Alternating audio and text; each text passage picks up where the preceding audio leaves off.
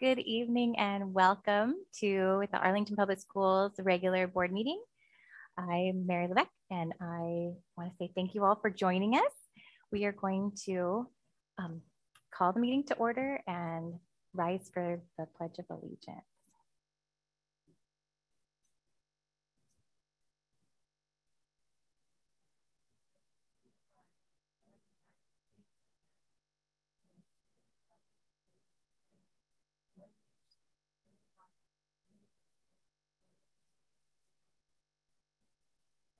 Thank you. And next we'll have our land acknowledgement by Dr. Sweeting. Thank you. We honor the first peoples of these lands by acknowledging that the area in which we gather is within the traditional territory of the Stillaguamish tribe of Indians.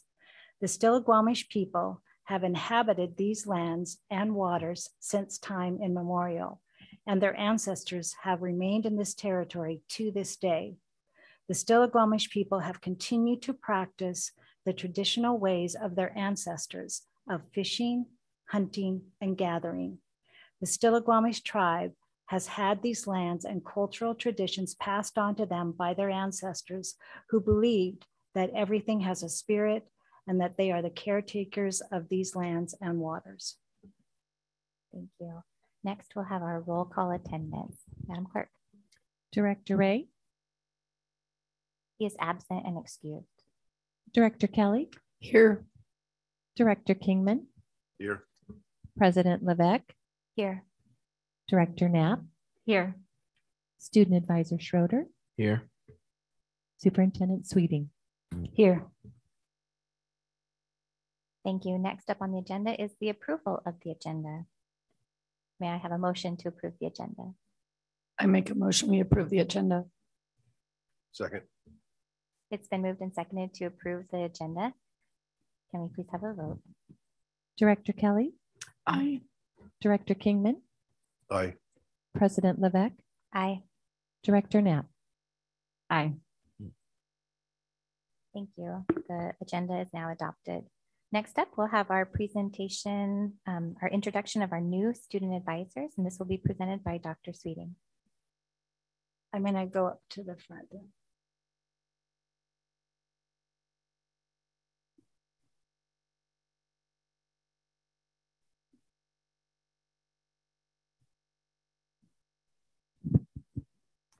So we believe that it's so important to listen to our students, and their voice is critical.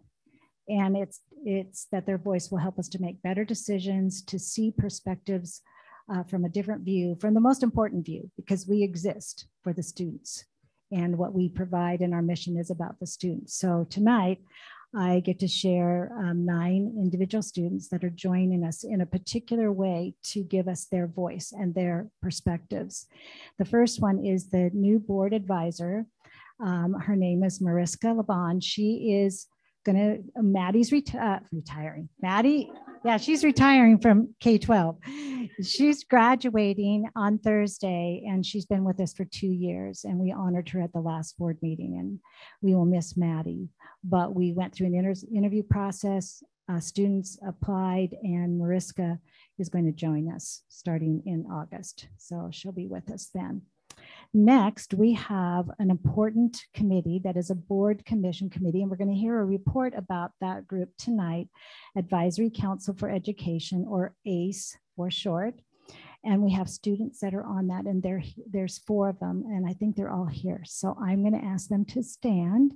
So first we have Alyssa Acosta, and just stay standing, Alyssa.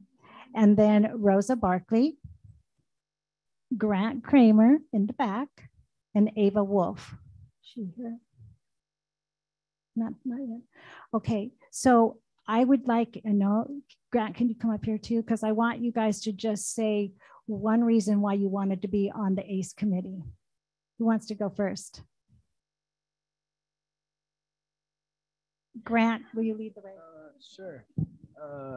I was excited to get to know my community more and better help the education of Arlington Public Schools. I also wanted to help the education because I care about the students and stuff, and I think I have a valuable opinion. I wanted to share some of my classmates' views on things that are happening in the school, so I thought that it'd be good if I could share some of those opinions that are out there. Thank you. And the commitment of these young people is 2 years. 2 years. They're sophomores now. They'll be juniors and seniors in the next 2 years. So they will join us in those and grapple in lots of deep conversations. So thank you. Thank you for joining us in this. You can sit down now. So, the next group is there's 4 individuals that applied and were interviewed, and they were selected to be student advisors to our district community equity team. And this is this equity team really was started last year as a result of our equity policy and our equity plan.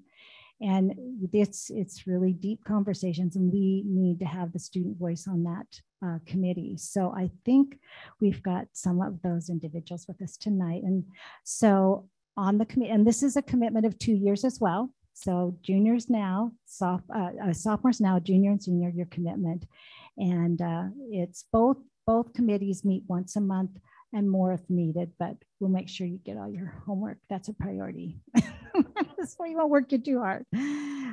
So we have first Kathleen Esferia. Okay. And then Jocelyn is not here, I don't think, but, and you know, I'm not sure if I'm pronouncing her name correctly, but Canioso, or it's close. And then we have Raven Kaludis, I got it. And then we have Sarah Sable. So I'm going to ask you why and how you might serve on this committee. So who would like to go first? Okay, thanks, Kathleen. I wanted to be on the district and community equity team so that I could share with my community what I thought was going on in our classrooms, and to share how I could be more involved in our community. I wanted to give back to my community and help share people's voices. I just wanted to get a little bit more involved in my community. Let's give them a hand for their commitment. Thank you.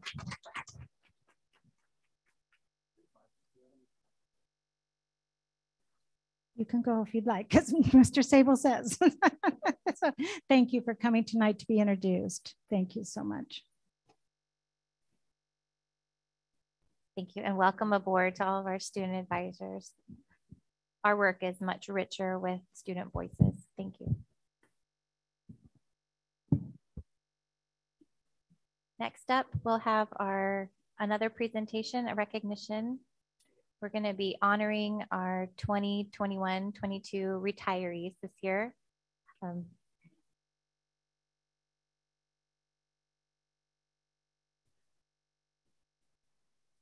We'll introduce Eric DeYoung, our Executive Director of Human Resources, and he can explain all the fun we just had. Yes, good evening. Nice to see you again.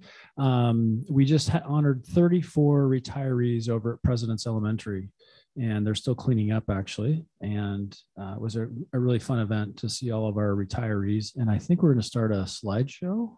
Brenda's going to start that. I want to also thank Brenda and Debbie who helped us with the party planning over there and setup and everything. It was really tremendous. So thank you. And here's our retirees, 34, which is really a record graduating class as far as retirees go for Arlington School District. I don't remember a year where we've had this many retire in 1 year. So we have everybody from bus drivers to teachers to paraeducators, secretaries, all across our district. I think every building this year had a retiree, at least one. So it was a really, it's going to be a big impact to our district to lose all of that experience and excellent teachers and staff that we've had. So we're working hard to fill those spots, that's for sure. So we're going to show the slideshow here, and they'll go through and you'll see all the faces and pictures of the retirees.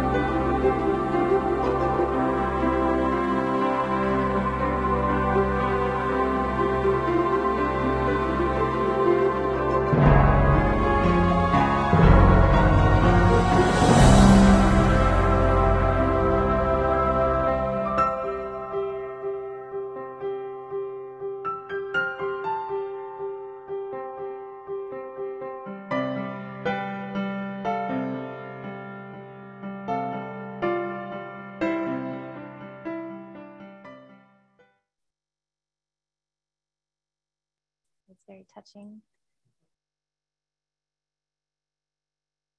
Thank you. And thank you to all of our staff members who put in so many hours and years and touched so many lives of so many students. Your work is appreciated and we're very grateful, and we're not going to cry tonight. Next up on our agenda is our approval of our regular meeting minutes from May 23rd. Make a motion we approve the regular meeting minutes from May 23rd. I second. It's been moved and seconded to approve the regular meeting minutes from May 23rd, 2022. Madam Clerk? Director Kelly, Aye. Director Kingman, Aye. President Levesque, Aye. Director Knapp. Aye. The minutes are now approved. Next up, the part of our agenda that we would reserve for our public comments. We don't have anybody signed up. And so we are going to skip ahead next to our consent agenda, which consists of our personnel report, our payroll report, warrants, adjusted warrants, an overnight trip for the ROTC leadership, out of district overnight travel for the school board to Spokane, the superintendent's contract, resolution 2207 authorization to invest funds. Is there a motion to approve the consent agenda? I make a motion we approve the consent agenda. I'll second.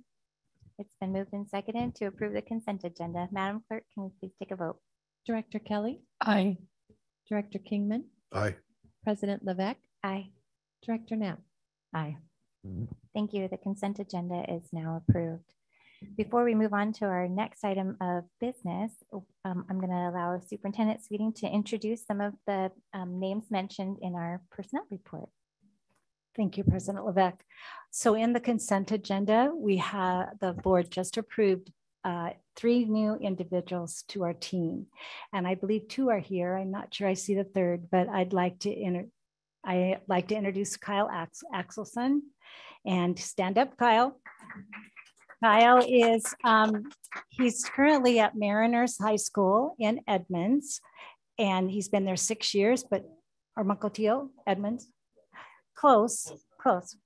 And he's been there for 6 years in that role, but been in education for 17 years. We're just very happy that you're here. Would you like to say a few words, Kyle? No, I'm really excited to be here. Yeah, no, I'm excited to get started. We're glad. Great things going on.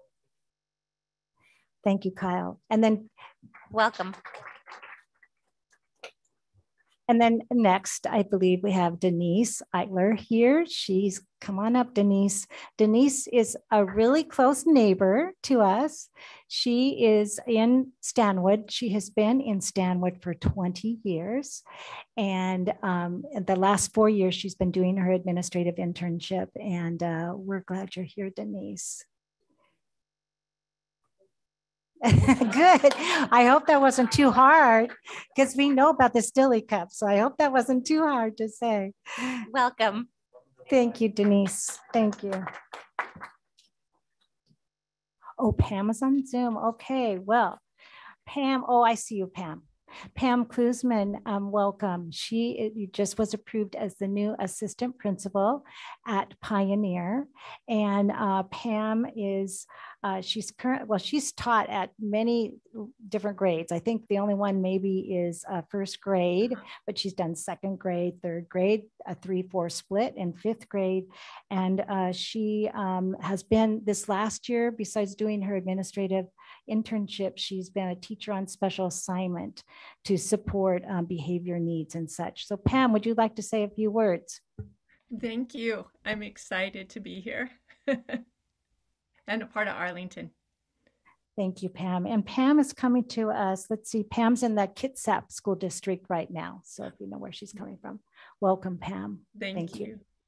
One more person, not a new person that we've hired, but a person we're saying goodbye to, which 5 years ago, we hired this individual to lead our comprehensive high school, Arlington High School. And Dwayne Fish has been just a pivotal leader in our district during the last 5 years, where he has brought strength and strong character to that campus. The culture is evolving and changing because of his leadership. And I'm excited he's going on a new adventure in Texas, but we will miss you, Dwayne, so much. And I just want to thank you publicly for your leadership.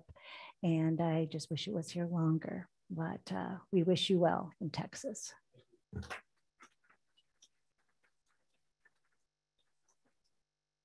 Thank you, Dr. Sweeting, for the great announcement and acknowledgement of our new leadership and appreciation for our departing leaders. Every time I think Dwayne Fish, I'm always going to think Character Strong. It's part of your name now. Next up on our new business portion of our meeting, we'll have our academic and student well-being plan update by Dr. Sweeting. Okay, I need my running shoes on tonight.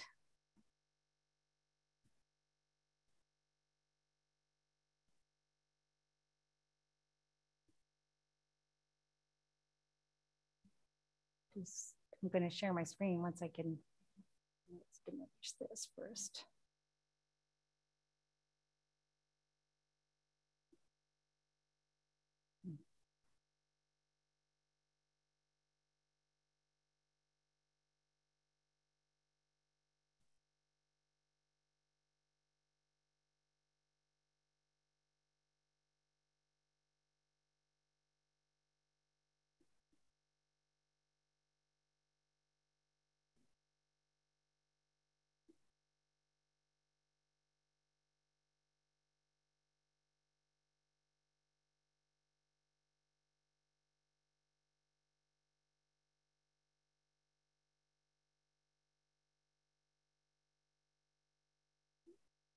Phone a friend.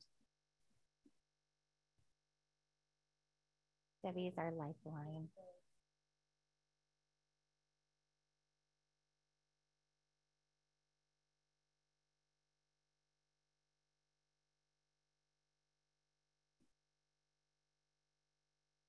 This is what happens when Mark Earhart retires.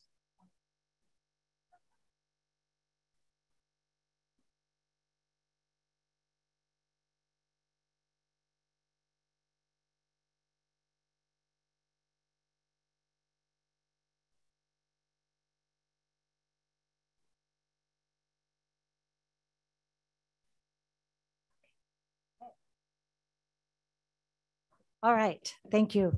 It was a team effort, but we're good at that. We're very good at team effort here in Arlington. So tonight for the academic and student well-being report, I wanted to do a wrap up.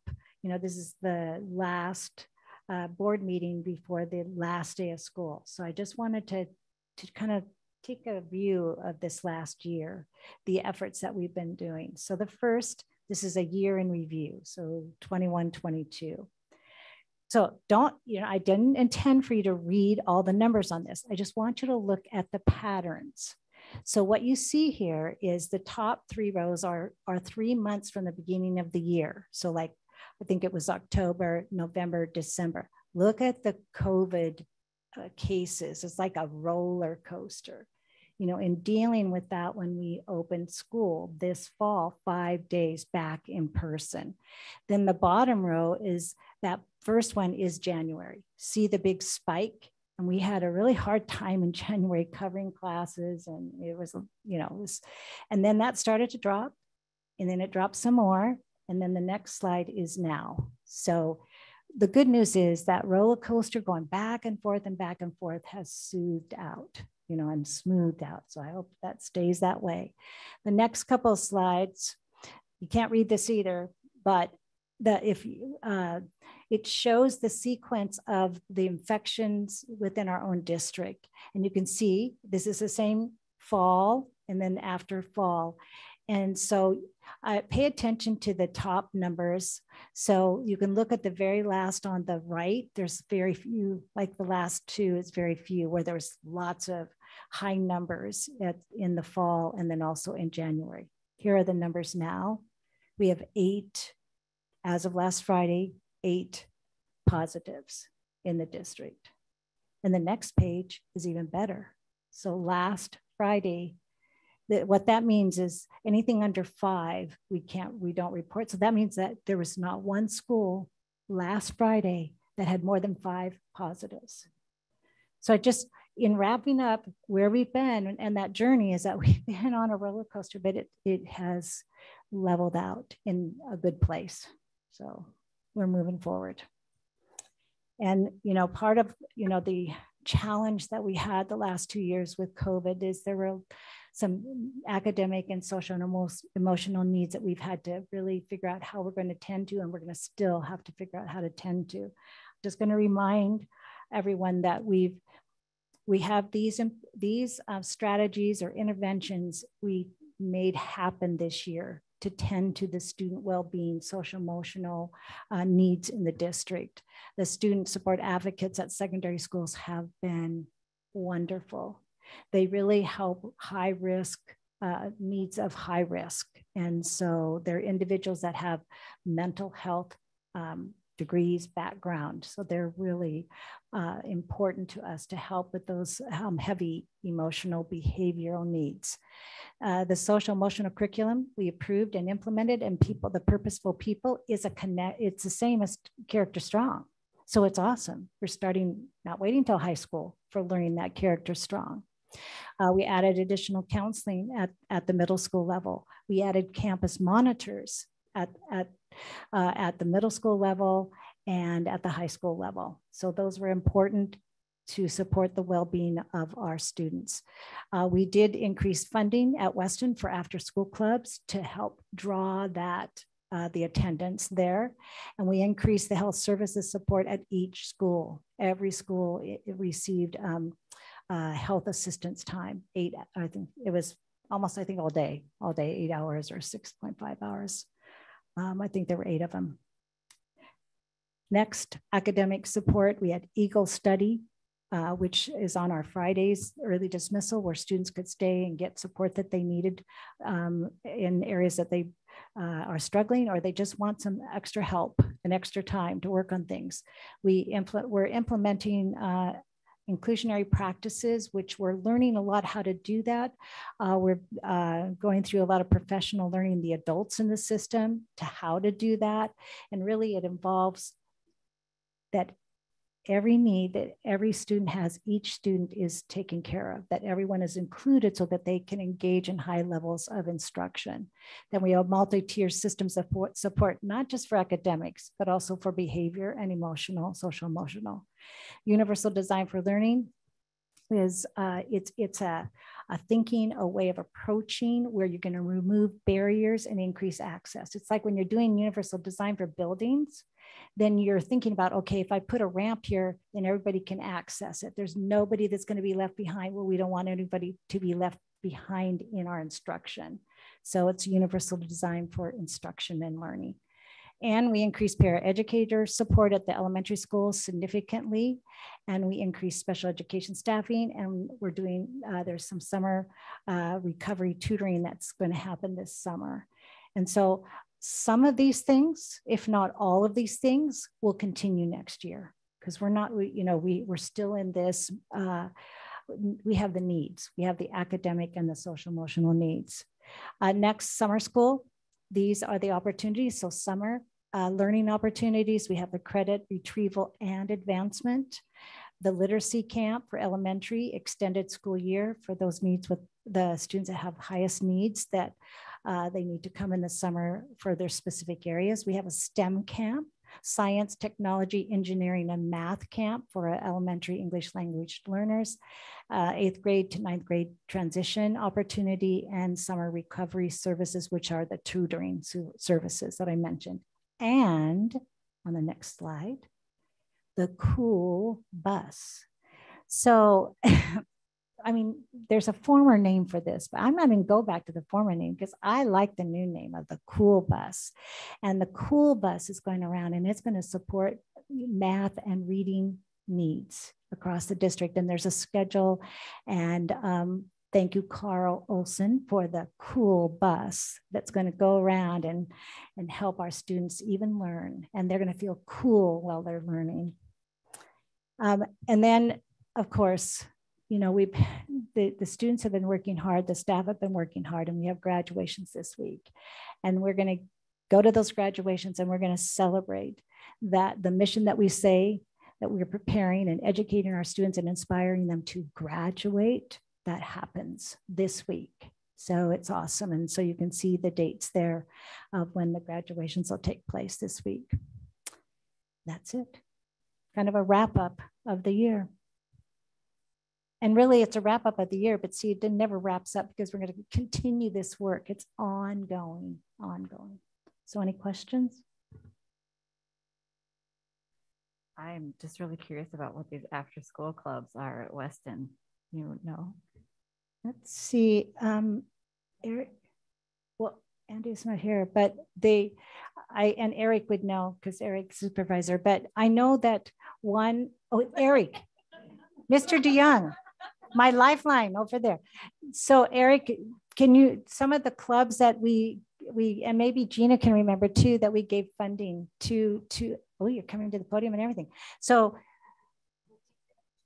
the question is this, the after school clubs at Weston that we funded, we gave some, I think $5,000. So can you tell us a couple of the clubs? Well, there are some gaming clubs, some card games. I think it's mainly card games actually. And so in-person type stuff. There may be some video game stuff as well that they do. Those are two of them. There may be another one that I'm forgetting, but I know those two. I think you're right. Thank you. Thank you. And part of that too is thank you, Eric. You did nice job. So part of that was just trying to find ways to engage students to want to come to school, keep them in school, and really the clubs help with that. Any other questions? All right, thank you, Dr. Sweeting, for that very detailed and final wrap up of the COVID years. Hopefully this is. And the next item on our new business, we're very excited to welcome our Advisory Council for Education annual report. And this will be presented by Dr. Sweeting and a few distinguished guests. So we'd like to welcome Britt Kleinman to come on up. And I think Erica Coghill is on Zoom. And I thought I saw Judy Fay come in. There she is. Judy, come on down.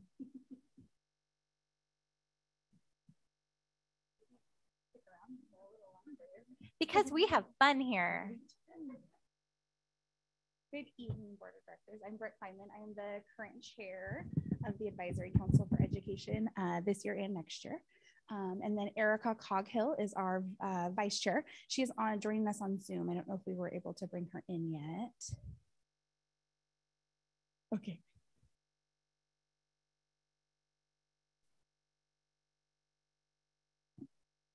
Oh, hi.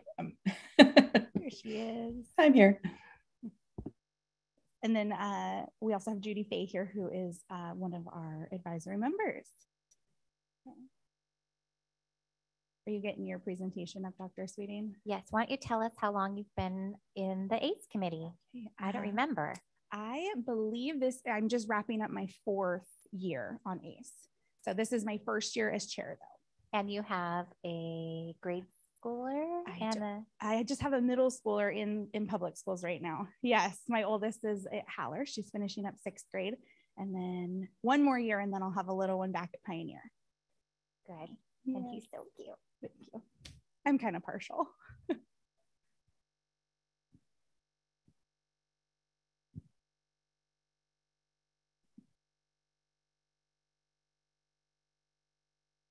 There we go. Okay, perfect. I'm sorry. Usually that little green button's right down there, but Brittany, thank you, did a nice job. I wanted to share for just a moment that everything that the ACE committee does is aligned to our strategic plan. It guides our work. The 4 goals that are in the strategic plan: student learning and achievement, increasing that, ensuring that we have a safe and caring environment, and being a good steward of our resources, and family parent involvement. And so the work that we do is in support of the strategic plan. And so I'm going to let you take it away. Okay. So the type of committee that we are ACE falls under policy 4110 and procedure 4110P. We do have a charter that goes over our purpose, what our membership needs to be like, and who from the school district joins our membership, and then the duration and our leadership. For us, we are a standing committee that's commissioned by the school board. So our job is to advise you guys and do research projects that either we come up with or you come up with for things that you're interested in learning more about but need some extra support for. And then the cool thing about our group is that we are made up of all different types of people. We've got staff, we have parents, community members, students, as you'll see as we get going here. We do meet monthly throughout the school year, so September through June. We do take July and August off though. So one thing that is really cool about our group is that we make it a point to try to have every building in the district represented by at least one person. We have decided that our goal now is to have 2 people representing every building if possible. We want to make sure that we're hearing voices from all different areas of the district. So we have Carrie Pendray, who represents Arlington High School. We still need one more representative. Jess Robinette for Weston and looking for another.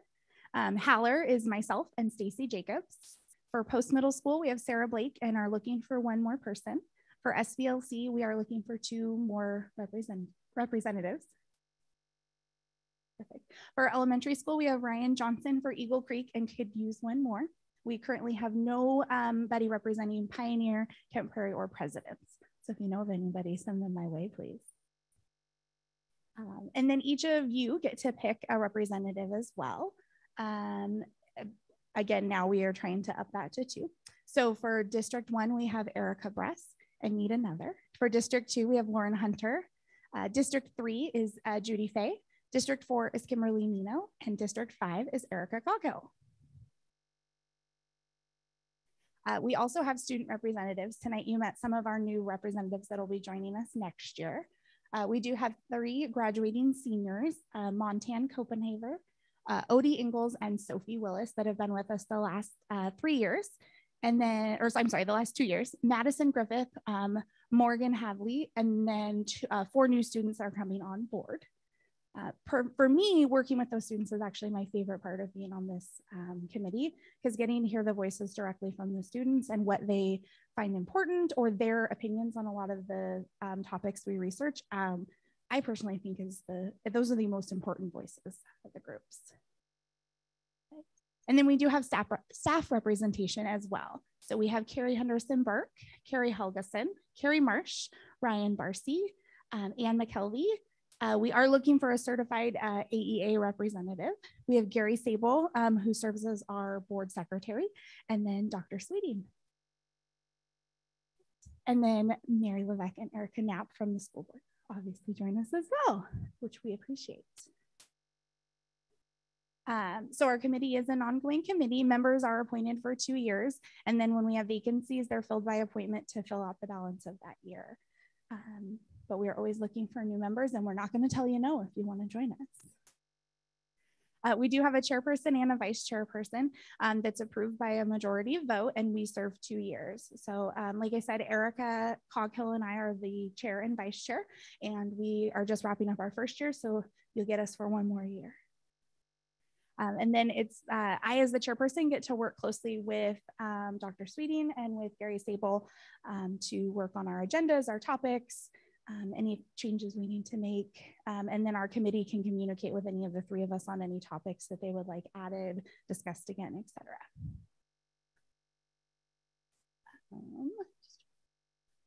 So the superintendent or another person, such as the director of communication, will help support the work of ACE. And then Gary also takes our meeting minutes, provides them to us to be reviewed and approved for the next meeting. Our responsibilities include participating in our district strategic planning and providing recommendations to you guys. We also research on topics that the board would like additional information on, or any topic that other ACE committees have brought up. And then we work with the district and the staff to help spread the information out to the community. We serve as that key communicator to members, informing them of our district initiatives, And then we help work with other committees and subcommittees as needed. So members of our group have helped with equity policies. You'll see in some of the stuff we've talked about this year is working on how to get our district to go more green and have less of a carbon footprint. So we've kind of helped with several of those different type of committees outside of ACE over the years. And then we do presentations, board research, and other tasks. And then you get to see us once a year. Right. Erica is going to take over, and she's going to go over what topics we covered this year in our meetings. Yeah, so even though we have moved our meetings to Zoom, we've still managed to cover quite a few topics throughout the year. I'll just read the list off so you can see what we've been talking about. District and community equity efforts, academic and student well-being updates, other district updates as things are coming up throughout the year, and particularly COVID has been brought up a few times. Family and community survey results, capital projects, discipline updates and policy review, school and district improvement plans and efforts. And that's not all. We've got elementary, secondary school emergency relief, which is the ESSR funds, categorical programs, assessment overview, child nutrition, how school funding works, and special education services. And college and career readiness, technology, robotics, student attendance and community truancy board, and climate change and the need for reducing our carbon footprint and going greener. We've been very busy all year. Yes, we have. It's always impressive when you put the list together.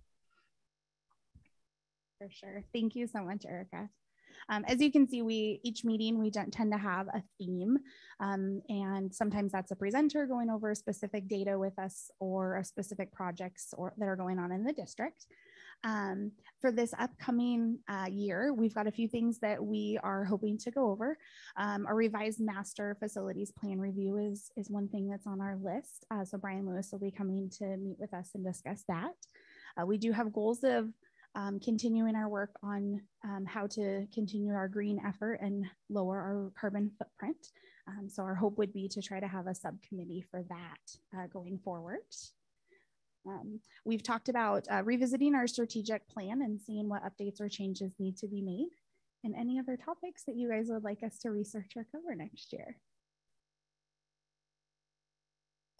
Right. The big thing is like I said, working with the students it really is such a blessing, and we learn so much from them, and their voice really does matter. So we do want to say a big thank you to them and putting in that time. We have a couple seniors that have been with us for a few years graduating. So we want to say a special congratulations to Montan Copenhaver, Odie Ingalls, and Sophie Willis. It's sad to see them leave. We got to have dinner with Sophie and Montan last week, and it was wonderful hearing about what their plans are going forward. And it's crazy how much these teens grow and change in the couple years that we get to work with them. And but all the great ideas that come out of them it's really a great thing to get to experience. But does anybody have any questions for us?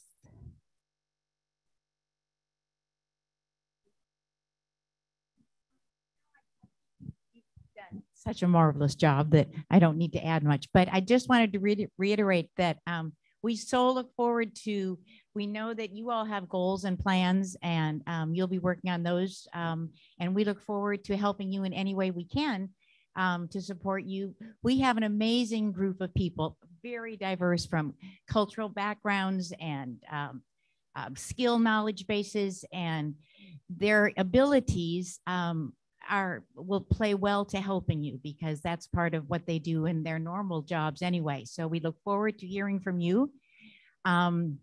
One of the people on our ACE committee has really helped guide us this year, Sarah Blake, and she's helped us. She works in the environmental field, and she spearheaded the 2019 Eagle Creek solar installation, which is amazing that she could work with Snohomish County PUD and make that happen for Arlington School District. So she's really been guiding us this year in terms of our carbon footprint as a school district, and helping us realize ways that we can do it. And then we're also really looking at ways the schools can engage students in climate change awareness and action. So we're looking forward to that for next year, and it'll be, yeah, it'll be exciting to do that. So we look forward to hearing from you. Our subcommittees have done well, and we look forward to forming more. Thank you, Judy. One last thing I wanted to share with you guys that I think is really important is we do have such a diverse group of people. And one thing that's really great about that is that we also represent several other organizations and volunteer roles in the community. And I think that's a really important way to show some of the partnerships that the school district and the advisory council have. For example, some of our members are part of ADAC, which is Arlington Drug Awareness Coalition. We have members that are a part of the Arlington Runners Club, Youth Dynamics, the City Parks and Recreation Commission.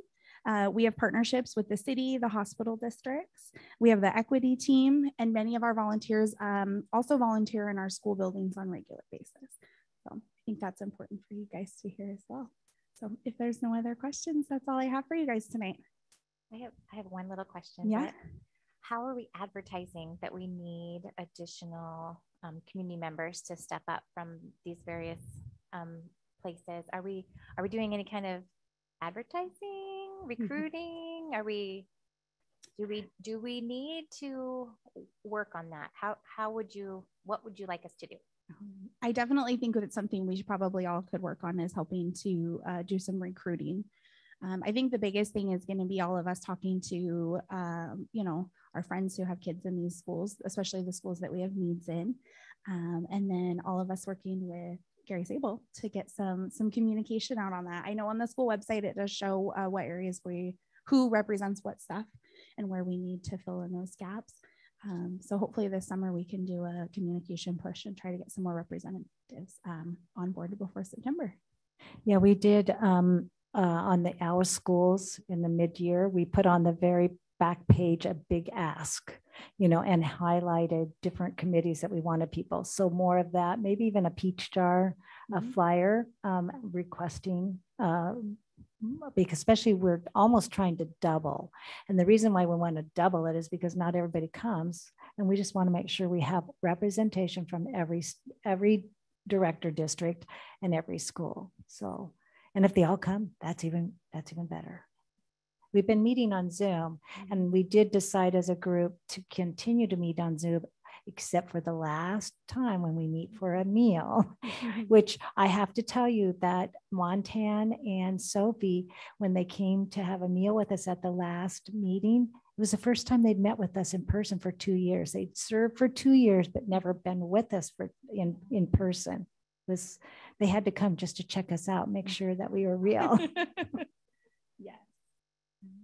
Thank you guys so much for your time this evening. Thank you, Britt and Judy and Erica, and all of the members of the ACE committee for all your work. I have enjoyed working with the ACE committee for a very long time. It's really fun to just get into the nitty gritty and learn as much as possible about all the things we've got going on in our district.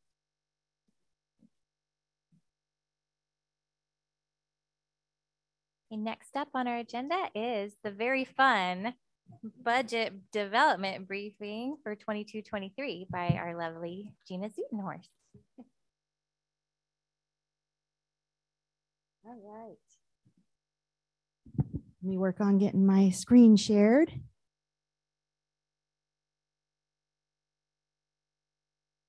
Here we go. So thank you. Yes, Gina Zutenhorst, Executive Director of Financial Services, and I'm here to give you a budget development update as we are preparing, working so hard to get to our numbers for what our 2022-23, so next year's budget is going to be. Let's see if I can manipulate this screens very well. So with numbers, they can be kind of impersonal. So I always like to bring it back to what our purpose is and how we align with what our district's mission is. We are all about vision-aligned budgeting. Our primary mission, again, is to educate, prepare, and inspire students to graduate and seek their full potential as lifelong learners. Within that, it goes a little deeper. So we've got 4 goals, but goal 3 is where the financial and the budget aligns most closely with, and that is the resource stewardship. That's about securing quality resources, people, time, money, and property, and aligning those resources to support equitable learning and achievement for students by making decisions using an equity lens and data. But I really like to say that that goal really exists to support all the other goals that we have as a district. We have some subsets within that goal: allocating resources to maximize student learning, maintain and improve and replace buildings and equipment, invest community resources prudently. And going deeper, our board has done some work around vision aligned budgeting and has incorporated some detailed values into our board policy and procedure around budget decisions. So this is a comprehensive list, smaller print because I got it all on one slide, but I have been highlighting, these are unique times. And I've been highlighting one of the bullets there that talks about fund balance and talking about compliance with the board policy on maintaining the minimum levels, and yet still allowing for flexibility in times of emergency or very exceptional times, which we are still on the heels of everything that was happening with our pandemic situation. So this definitely qualifies as we continue to go into next year. So as I've been speaking about, and we'll talk more about that. Budget development timelines, just highlighting where we are. We're just still in the briefings. We're giving briefings. As I get more information, I'm bringing those to you and giving you some kind of high level a bit so you can see where we are in our development of getting to our budget. Our first real draft of the official budget document in the formal format is July 10. So I will have a budget draft for you then. And then we go back and we keep fine tuning and keep making a few corrections that we know need to be made. And then August 8th, we'll have our budget hearing and propose for adoption the budget. So that's kind of where we're at with the main things that are yet to come with the timelines. I have last time I did a budget development, I shared our enrollment estimates. So the board had approved next year's enrollment and estimate in a February board meeting. And then I have utilized that data to drive our revenue estimates. And it also drives our staffing levels, where we're targeted to how many staff members we need in each area. I've extrapolated and done a projection, because part of our requirements in coming to you in our July meeting is that we have to have a 4-year budget summary.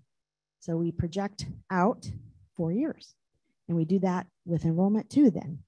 And so this is what I had brought, some more summarized level at this juncture. But this was also based on the Flow Analytics consultant that we utilized in looking at all the demographics and facets that go into making those kind of projections. So those numbers are there. You can see those. We are projecting to be increasing. And if we do indeed increase by the amount we project next year, then we will be pretty close to being on par with the level of enrollment that we had before we experienced that big drop that was with the COVID pandemic.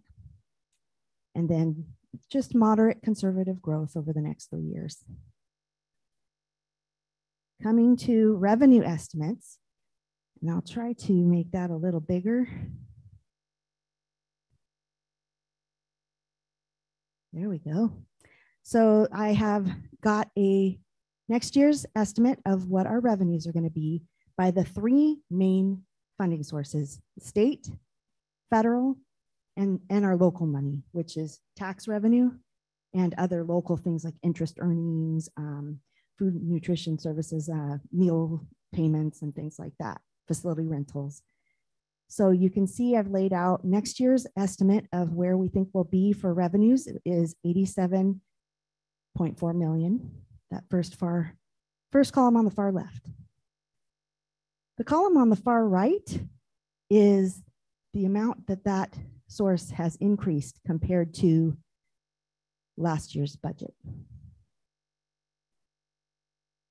And I've got the projection for the next 4 years. And I'm sorry, I explained that first column incorrectly. I'm just now realizing. The far left column are this year's revenue. The next column is our projected for next year, so 88.4 million. And then that's close to $1 million more than we received last year. And I'll talk a little bit more about that. So enrollment increases is driving up the state revenues. If you look at the top column there, total state funds, that's where we are showing our biggest increase. Our federal funds, though, are sharply decreasing, and that is because most of the COVID-related funds are discontinued at this juncture, and we will have fully spent or exhausted them. And our local funds do show an increase as well. That is mostly because we're returning to pre-COVID operations and activities.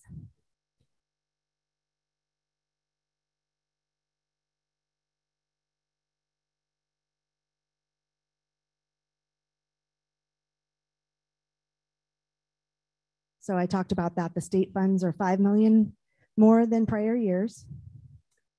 And that funding coming from the state does incorporate what they utilized for a inflationary adjustment or a cost of living adjustment that they provide for us. And it also incorporates the regionalization factor decrease. So we learn about that as a board as we're talking about the things that influence our revenues, and that is one of them. So factor is going to keep decreasing every year until they do a rebase at the legislative level. And again, our federal funds, 5.5 million less than prior years. So they basically almost closely offset each other. The federal ESSER funds will be depleted. Our emergency connectivity funds were one-time funds. And the federal waivers around our school meal programs will be coming to an end.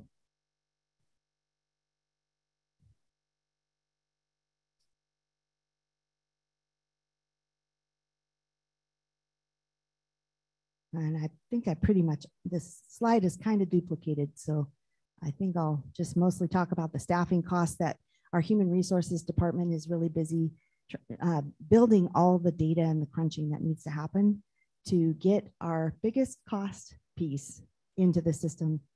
86% of our total budget is salary and benefits for all of the very valuable people that we have. So we're still working on getting that compiled, and that will be in the first round draft budget that comes to you in July. I have had some peeks at the total of what that will be, but it's not in a format that would be very meaningful for you to look at right now. So just awareness of the big picture. The 2022-23 revenues and expenditures are greater than last year. Our expenditures are going to outpace and exceed the revenues based on our planned staffing levels. And that has been intentional. Our budgeted ending fund balance will be impacted.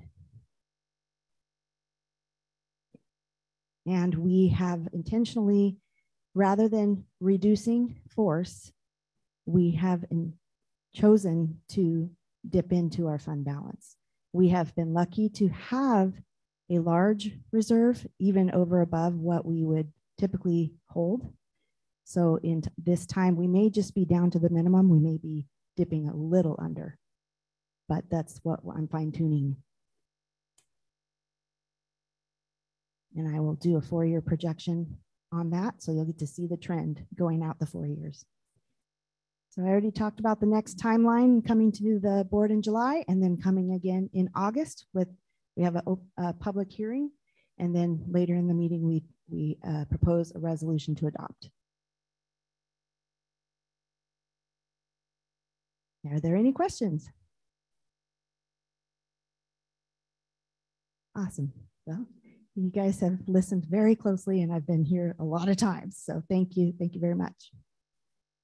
We appreciate you very much, Gina, keeping us informed and detail oriented and big picture thinking all at the same time. Thank you for sharing. That was just an informational item for the board. Next up, we have a new program proposal, and this is our K-8 Arlington online program, and this will be presented by, it looks like Carrie, and then maybe also another Carrie. It's a Carrie night. It's our theme. You can never have too many Carries. Just want to introduce Carrie Marsh, the principal of SVLC and our Arlington online program. There's a little bit of irony in what we're bringing you today because this program has actually been expanded for the last 2 years. With COVID closure, we knew we needed to act quickly and expand our online offerings for families. And so the program has actually been up and running, but we want to make it permanent. So that's why we're bringing to you the program proposal tonight. And then after that, the materials to go along with the program. So that being said, here's Carrie Marsh. Good evening. I'm Carrie Marsh, principal of Stillaguamish Valley Learning Center. And at the Stillaguamish Valley Learning Center, we have 3 programs. We're an ALE school, which stands for Alternative Learning Experience. And the state designates 3 programs that we can run: an on-site, an online, and remote. And here in Arlington, we have all 3 offerings. Today, we're going to talk about the Arlington Online program. And first, I'm going to talk to you a little bit about how we got started or how we got here today. So next slide, please. So when we had the first COVID closure in March, when we all had to go away and we weren't allowed to be here, we knew that the next year was going to look a little bit different. Dr. Sweeting started talking early on about expanding our current online. So we've had 912 AOP, Arlington Online program. There's a lot of letters. The 912 AOPs existed for quite some time, and it's successful and wonderful and serves students well. So Dr. Sweeting started talking about expanding that option for K-8. We knew some kids weren't going to be able to come into the building or feel comfortable coming into the building. So I started talking with other ALE principals about options and what kind of curriculum we could use. For our 912, we use Apex, but Apex only goes down to 6th grade. I heard a lot about Edgenuity. You might have heard that name. That's a really big company. Edgenuity uses online programs from K through 12. But I found a loophole. They were hard to get a hold of that summer. And the loophole I found was from a principal in Puyallup who told me that Accelerate Education is who Edgenuity contracts with for their K-8. So we essentially cut out the middleman and went right to Accelerate Education, which saved us a little bit of money. And since they are a lesser known company than Edgenuity, it was cheaper. And we had access to a rep right away. We used Accelerate Education in our first year with our K-5. And we got pretty good reviews from our parents. Our teachers dug in. I think it was like the 2nd day of school, am I right? And we met kids online and did our Zoom class, and then teachers jumped into professional development. They're so awesome. They learned as they went, step by step with the kids. And our feedback from parents was it's good. They didn't love the videos. They thought they were outdated. And when we talked with the company at the end of last year, they said they had gotten that feedback and they had made a substantial amount of money because everybody needed online education, and they revamped it quite a bit. One of the benefits of, we'll go into the benefits in a minute. At that first year, we also did Apex for 6-8 because we were familiar with it and our teachers knew it and many of our students knew it. After reviewing after the first year, we really liked that Accelerate Education had more hands-on, it felt more comprehensive, and it really feels like homeschooling, except we're providing the support and the curriculum. So we used this year as our first year using Accelerate Education for 6-8, and we've seen quite a difference in terms of engagement and skill development. Did I cover that all? Yes. We talk with parents and families. That's a staple of SVLC. So we get a lot of feedback. And I will say from our teachers to our parents, both of them agree that accelerated education is much more appropriate for 6-8. And so this year we did K-8. Next slide. I'm going to introduce some people here, some of our teachers that we brought and talk to you a little bit about our structure of support. So again, it's still all run through SVLC. We use our office secretary and registrar, and then myself. The three of us work for all three programs. And then our teachers, we have Erin Green, who teaches kinder and first grade on-site. She also manages kinder and first grade online. We have Amanda Andrews, who isn't here today, who teaches second and third grade on-site and works with second, third, and fourth online. And Kimmy Johnson works only online, and she works with 5th, 6th, 7th, and 8th grade AOP kiddos. And then we have Elena Radford, who is a teacher that supports our AOP students with IEPs. The instruction for AOP courses are built into the Accelerated Education program. So our teachers, Erin, Amanda, and Kimmy, they're not designing instruction and delivering it. They're supporting the instruction that AE provides.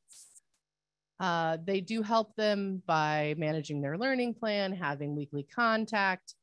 This year, Kimmy was really successful with some social emotional learning groups, especially 5th and 6th grade. 7th and 8th graders didn't enjoy it quite as much. But they are required to have a weekly check-in. So our teachers are facilitating that. And then our parents are required to have a monthly meeting. So they are supporting those monthly meetings. And really, like everything in education, we know that the relationships is what's going to make it great. So we have great teachers. I'm going to let them come up and share. Oh, they're so excited. They're going to come up and share a little more about the program that they work with every day. Hi, I'm Erin Green. I'm the kinder and first grade teacher on site and online. Next slide, please. Okay, so here are some of the strengths of AE. There's various ways to show student learning, technology, written work, projects, like science projects. We apply all the materials for them for science projects. Courses provide information in different formats, such as written, video, audio, and some exploration. And this was great for my kinders who couldn't read quite yet. They can click a little speaker and it reads to them, which is great. Opportunities to modify work for individual students as needed. Everything's standard-based, individualized, self-paced courses are intended to keep students on track for graduation. And this is great because I have some kids who wanted to finish early. So a couple of my students finished 2 weeks early, which is great, so they could go on summer vacation. All students are able to have schedules that are tailored to their individual needs.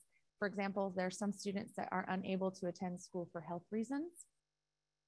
This program shows diversity and offers various viewpoints and opinions within the program.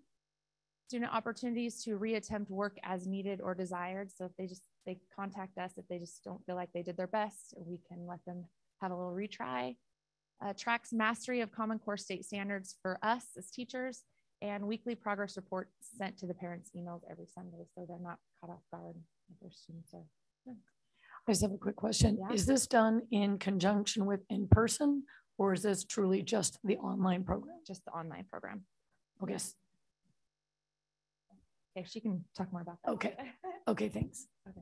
Is the next slide mine? I think. Can we go to? Yep. Oh, okay. I'll do Amanda's. Okay. So, interactive videos with workbooks that coincide with the lessons. This is what Carrie was talking about, how they updated them because they were literally from like 1970s. And so they updated those.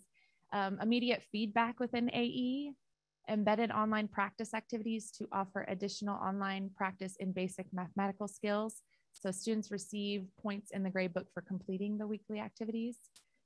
K-5 science courses use a mixture of exploring the world around them combined with hands-on experiences using nature or common household items, which we provide. Social study courses includes topics such as rules and consequences for different cultures around the world. Okay, next slide. To answer your question for middle school, right now I do weekly grade level check-ins via Zoom because a lot of my students aren't able to come on campus. But next year we are hoping to push for coming on campus at least 1 hour a week to continue to build that relationship and support families as well as students as they're working through the program. Let's see. So the students, the lessons and videos are paired with activities on PDFs that the students can complete online, so they don't have to print out copies. For 5th grade, they are provided K through 5th. They are provided workbooks so they can handwrite, which is more practice for them. But 6 through 8 is all online PDFs, but they also can get them printed out as needed. Students are given 2 attempts on quizzes, which give them immediate feedback that they can use, and they can use that as a way to study in order to take it again. All assignments have rubrics that go along with them, as well as personalized feedback that is given by me or their teacher. They're given practice questions throughout the lesson to check for understanding and given immediate answers so that they know if they've got it right, if they're on track. Assignments, quizzes, and exams are all scored in one place so the students know how to check their grades, and that's something that we go over with them at monthly progress, them and their parents. And there are opportunities for student choice embedded in every single class. Most projects, or at least multiple times within a module, they're given 2 to 3 opportunities to pick how they would like to complete an assignment. Social studies encourages students to look outside of what they know to learn more about their direct community as well as the world around them. Science has a combination of hands-on experiment, research, and scientific thinking assignments. The math lessons move through the curriculum in a way that supports building upon prior knowledge, and language arts uses journals to support students in writing essays so that they're learning parts about how to strengthen their essays and write more successfully when they turn in their final essays. Yep. Is there one more slide or is that it? Possibly one more slide. Questions?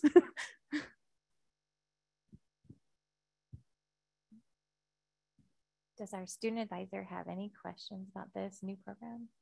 I have a question. My question is, and maybe I just missed it, so I apologize if I did, but I was wondering about the frequency of interaction with their peers and teachers.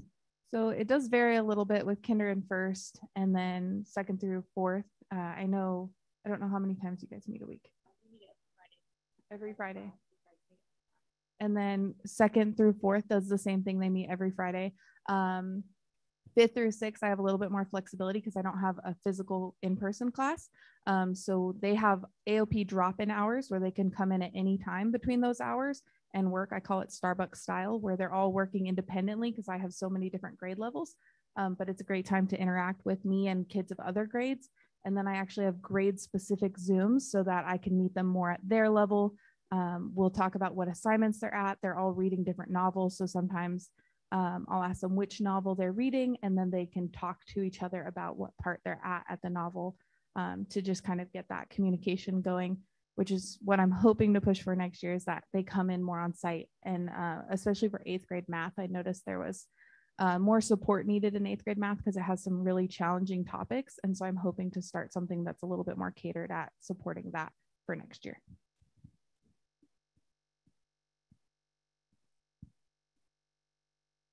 Thank you very much for presenting. Nicely done. This is an action item on our agenda. There's 2 action items for this topic. There's the new program proposal, and then the next item is the new instructional materials. So I think they covered both of them adequately. So if we could entertain a motion. I make a motion we approve the new program for the Arlington online program. Second. It's been moved and seconded to approve the new program for K-8 Arlington online program. Can we take a vote? Sure. Director Kelly? Aye. Director Kingman? Aye. President Levesque? Aye. Director Knapp? Aye. All right, the program is adopted. Next up is the instructional materials to accompany the program. And that is that Accelerate Education that was presented. Do we have a motion? I make a motion we approve the new instructional materials for Accelerate Education. Second. It's been moved and seconded to approve the Accelerate Education online instructional materials. Madam Clerk, can we take a vote? Director Kelly? Aye. Director Kingman? Aye. President Levesque? Aye. Director Knapp? Aye. Congratulations. Thank you for all that you do for our students. We appreciate you. Next up, we have our briefing of our capital facilities plan for 2022. And that will be by Brian. I don't see Brian. Oh, Brian's on Zoom. I'm online, Mary. Oh, it's welcome. It's Try. Good to see you at the beach. That sounds lovely. So take it Thank away, you. Brian Lewis, Executive Director of Operations. Thanks, Mary.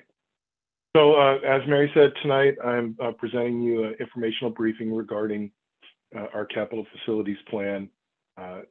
And this is for information only. There will be action in August. The capital facilities plan is required under Washington's Growth Management Act to identify additional school facilities to meet our needs, to meet the district's needs.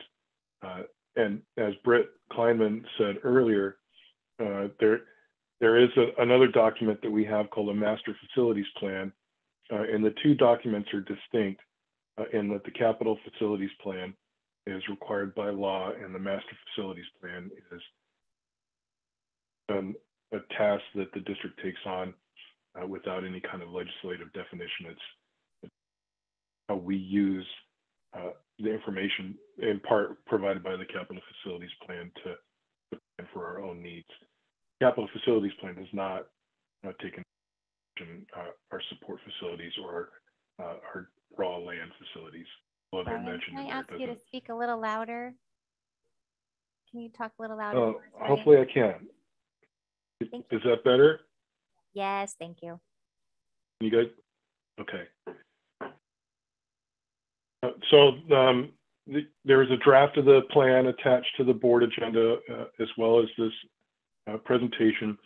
And the contents of the plan include an enrollment forecast provided both by OSPI, the cohort survival enrollment projection, and the forecast, the enrollment forecast created by Flow Analytics, for which we engaged earlier this year. There's also a component in there that I didn't mention in the report here, but it is the student generation rate, which is a description of how many students each housing unit by type, single family home, 1 bedroom, 2 bedroom plus multifamily provides for the school district's enrollment. So in addition to the enrollment forecast, there's an inventory of the district's existing facilities, proposed financing plan, and then the calculation of impact fees with the supporting data, which includes student generation rate. So we reinstituted the impact fee in 2019. And since that time, we didn't begin collecting them until 2020. There was a process that we had to go through with Snohomish County and the city of Arlington. Since that time, we've collected $920,454 as of the end of April. These funds can be used to purchase sites for instructional buildings, to purchase portable classrooms and infrastructure improvements to support those portable buildings, or it can be used to build instructional buildings on site. Can't be used for support facilities, so we can't use them for transportation, maintenance, food service, any of the buildings that don't provide an instructional purpose. The schedule is for today. I'm presenting the draft to you. In July, we've got to do some work in terms of informing our community that we're conducting this process. In August, I will bring to you a finalized report. We did submit the draft report to Snohomish County at the end of May, or end of April, excuse me. Just received some comments back from them 2 weeks ago, made changes and we'll incorporate those changes into the revised document that we submit back to them. And then we'll come to you in August for your adoption of the plan. Throughout the summer, the City of Arlington Planning Commission will be considering the plan as well, and Snohomish County Planning Commission. And then we expect the Snohomish County Planning or Snohomish County Council to adopt all the impact plan, the capital facilities plans in the county. There's multiple districts that submit these that will be adopted by the Snohomish County Council in the fall of 2020.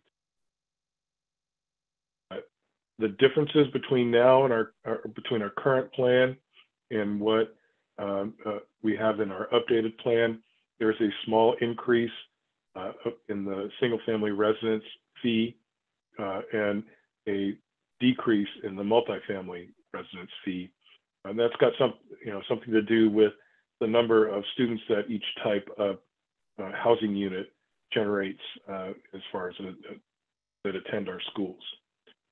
So once the board has the opportunity to consider and adopt the plan in August, we notify the city council, and the city council incorporates it into their comprehensive plan, and we'll be able to collect updated fees beginning in July of 2023. Snohomish County Council will adopt all the plans in fall of 22, and we begin begin collecting updated fees in January of 2020. That's the extent of my presentation at this point. I'd be happy to answer any questions you might have or research them for answering in August. Does our student advisor have any awesome questions about facilities? I do not at this time, sorry.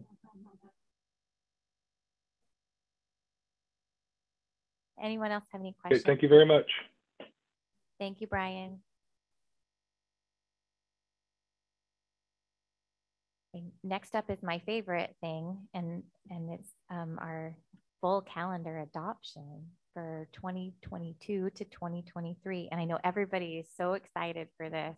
We're just super thrilled to welcome Eric DeYoung, our Executive Director of Human Resources, to present us all the fun days. I'm back. Hi.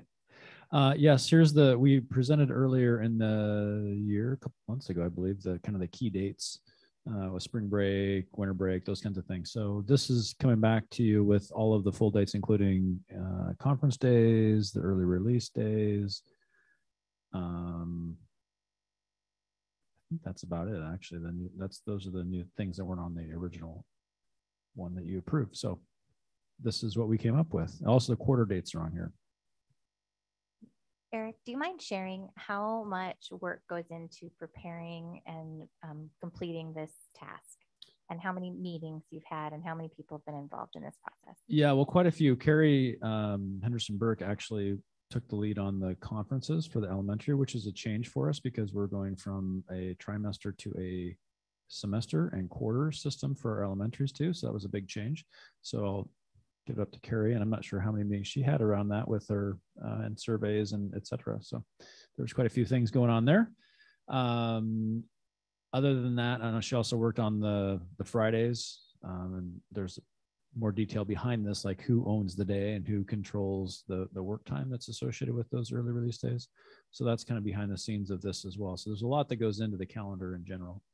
Yeah, another thing is ensuring that we have the instructional hours for the year. So we're required from the State Board of Education to have no less than 1,027 hours as an average across the system. And so we've done that analysis, and this meets that. So. And Dr. Sweeting does all the calculations for that. With some help with Debbie, I think also was running some spreadsheets as well.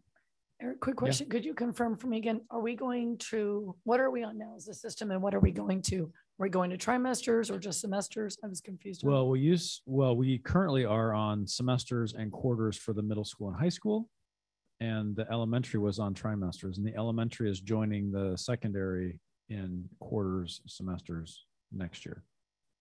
Yep. Which changed some of our conferences and times. Yeah. I will note, so this next year, the elementary have through the conversations that Carrie's had with various individuals, teachers, and principals. There's going to be a week of conferences, the October 31st that week, and then another week. Typically, we've only had 3 days in March, but we're going to have a full week. And you'll notice there's kind of a salmon color. So at the end of that November week, that salmon color represents elementary have conferences, but secondary have the hour and 15 minutes that they get out early. So that's why there's a different color there. It's pretty complicated.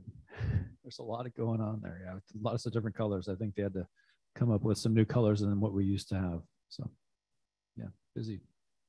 We like all the colors. It is Thank pretty, you, Eric. yes. This is an action item for the board to approve the complete 22-23 public school student calendar. I make a motion that we adopt the full calendar for 22-23. Second. It's been moved and seconded to approve the 22-23 school calendar as presented. Madam Clerk, can we take a vote? Director Kelly? Aye. Director Kingman? Aye. President Levesque? Aye. Director Knapp? Aye. Thank you. The calendar is adopted. We look forward to the next school year. It's going to be awesome. Next up, we have a contract for services with Strategies 360, and this will be presented again by Brian Lewis. Oh, and Gary. Good evening, directors. Gary Sable, Director of Communications. I'm tag teaming with Brian Lewis virtually, so I'm kind of tag teaming here. Brian, are you out there? Yes, I'm here. Okay, so I think Brian's going to start first, and then I'll. Yes, we hear you just fine, Brian. Thank you. So Brian's going to start first, and then I'll chime in, and then I think we're going to end with Brian. So. Okay, so tonight we're bringing to you a proposed contract for services with Strategies 360, a public relations firm. One of their specialties is working with schools on strategic communications. We began working with Strategies 360 in 2019, prior to the February 2020 bond and levy election. At that election, we had 3 measures before voters, one an EP&O or Educational Programs and Operations levy, one a capital projects levy, and one a bond measure. 2 out of 3 of those measures passed. The bond measure, unfortunately, did not reach the 60% supermajority requirement to be considered approved. We did receive 54% approval on that bond and 56% each on the capital levy and the EP&O levy. We find ourselves in 2024 reaching the expiration of both our educational programs and operations levy and the capital projects levy. We've got parallel efforts occurring with the Facilities Advisory Committee to formulate facilities recommendation to the superintendent in time for the board's consideration for the February 24 election. Any kind of board action that would have to be taken to get questions on the ballot in February 2024 would have to be adopted by December 16th, 2023. So that's the history that we've got with Strategies 360. It was a very productive relationship. We're looking to continue it. So now Gary's going to talk about the different kinds of work that they would do for us under this contract. Great, thanks, Brian. So where are we at here? So the first part, there we go. Okay. So this is kind of what we want to look at for this coming year. And to give a little background, so we started this process in 2019. And actually, I heard of S360 from previous election conferences I attended. And then I attended a school PR conference in April 2019 and talked with Leslie, the rep at S360. And that kind of brought that back and kind of started with that. And Brian, of course, been instrumental in that as well. And one of the things that through the this public opinion research that they did for us in 2019 was they really talked about that grassroots effort, really talking about how to let people know about the need for posts and some other projects that are happening. And so that's why we started this in later in 2019, but it's better to go earlier, and that's why it's kind of that 2-year process before the February 2024 elections. That's really kind of what this purpose is right now, is to really kind of, as it talks about the public opinion research, really getting that feedback from community members and families to find out what do they know about it, how can we improve in those things. And so that's what this first part, this public opinion research, is really to survey the families and community members and get that feedback so we can craft the messages in that next part. And I work closely with them, like in the previous election for February 2020. I work close with them on a lot of these projects, and so they're the experts in this, and so I just support them in that process. And so you see the messaging framework, different things like that. They have like a communications plan they put together, and we implement. We implement that. Kind of went up a little bit there. Let's say. So this implementation, it talks about they create ads for us. And that's where I work with them on our social media piece. I send those out, but they help craft the message for that, the images, all the different graphics, different things like that. And so we utilize their services to send that out. And it's really, again, to educate and let folks know about the purpose for the upcoming election. You want to scroll down a little bit, please? Talk about the social media graphics. That's some of that stuff. The digital media, that's all part of that. We also do YouTube, Strategies 360. The last election helped us they created the videos, but we did a lot of support on the back end to help them with that. And those were very effective. They all come with metrics to show how effective those are, and they show all the different hits, all those different things. And as Brian mentioned, they're very successful. We passed the 2 levies, and we're close on the bond, but we weren't successful with the bond. But it's really just, like I said, creating that grassroots effort. And so that's the purpose of doing all this. Any questions, at least from this part? Yeah, sure, Sherry. One question I had was how soon, I know you gave me a deadline, something like December 2023, which is not this year, but the following year. Mm-hmm. And then that would be for the February 2024. That's right. Correct. And then this is just for this coming year. This is, again, to kind of build that knowledge base, letting folks know, first getting feedback from them, but then sharing information with them so they're aware of what's happening, the need to replace posts. And so that's why we're starting this process earlier than we did the previous time, because that was their recommendation. They said, typically, if we start with them earlier, you can help build up that grassroots effort. I remember being on the community. Remember we had something on Zoom, Community Voices. I didn't do it this year, but the year before. Mm-hmm. And I remember talking with parents who were at the elementary level from maybe Eagle Creek, and they were gung-ho to get started on something because they know the future is their kiddos going to post. So I think that it would be very critical that, yes, we jump on this ASAP. And I would also recommend that we bring this up to our ACE meeting, have maybe your S360 people show up at an ACE meeting. And I would then also have maybe the principals at those schools where we need great participation. And I would do in their weekly newsletters, just calling it. And I know between the teachers and the admin, they know people who are involved. They know people like me and Mary and Erica, and maybe Mike as well. Just, we sought out information because we wanted to be participatory. And those people are out there. You just got to pull them in, and then that will be your grassroots. And I think going to the people who know where their kids are going into those places that are in great need, get them now, and you'll have those couple of years and say, we need your conversations in the community. We need your voice in the community now, so that when we do that bond measure in February 24, we can have that a little bit better locked up, because I don't think that super majority is going away. So anyway, just some ideas I thought. Great, thank you. And I'd like to say this. Sherry, can I address one of your points, Sherry? Yep. We do have Gary and Gina and I have a meeting scheduled with Strategies 360 on June 21st to begin that very same process that you just spoke about. You can see this line item here, interviews with key stakeholders. At that meeting, we're going to start working on identifying who those key stakeholders are that Strategies 360 will begin discussions with. So that is certainly something that we're interested in doing.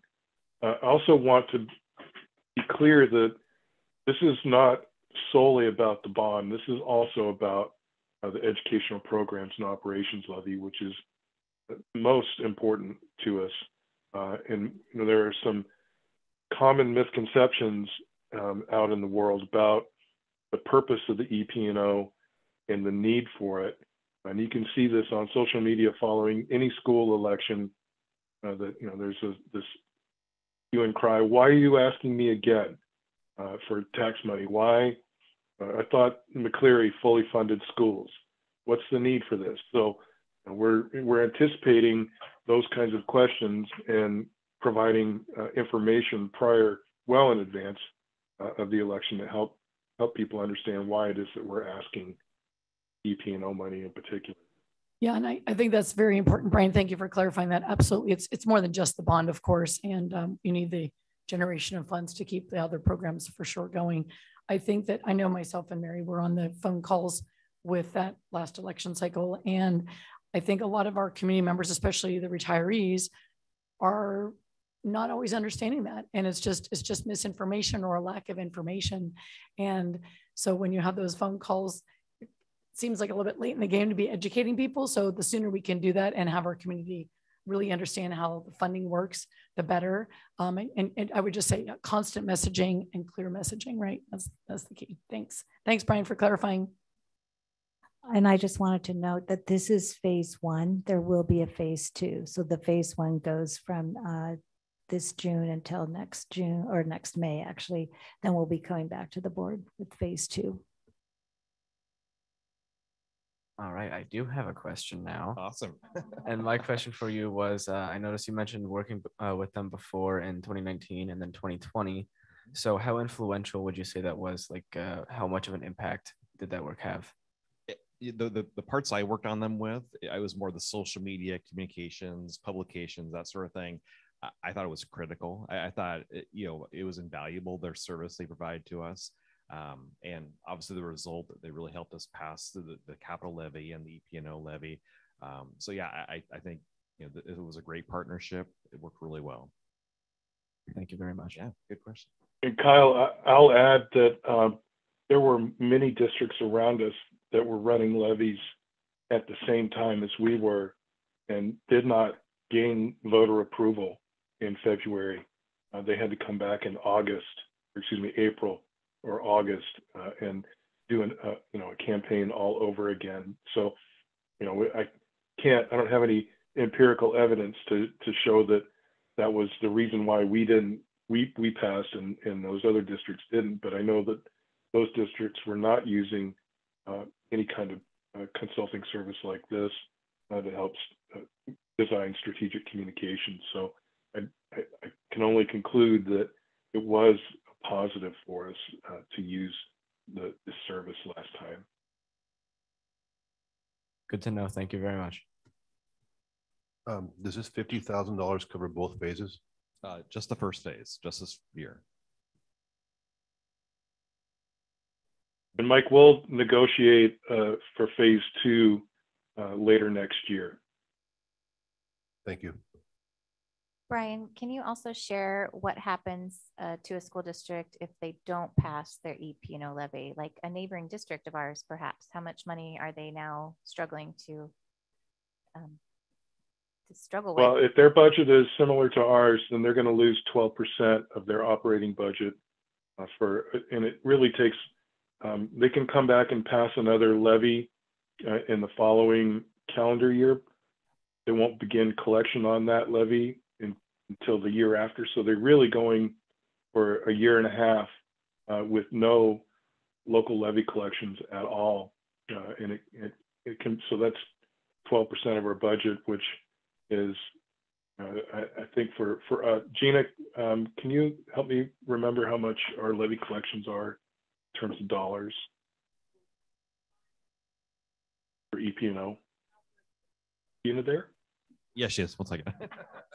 She's running to the microphone. It's 9.5, I think, for 2022, and then a little bit more, 9.8 million next year. And given, thank you, Gina. And given that our 86% of our budget is spent on staffing and associated benefits, there's really not a whole lot of places to go in terms of cost cutting. There's a bare minimum of material supplies and operating costs we have to maintain. So unfortunately, we're faced with the decision of consuming fund balance or cutting costs. Most of the time, if there's sufficient fund balance, it's a combination of the two. But if we're in a position where we don't have sufficient fund balance, it's the staff reductions that absorb the brunt of the loss. It takes quite a while for an organization to recover from that. Thank you for explaining, Brian and Gina and all.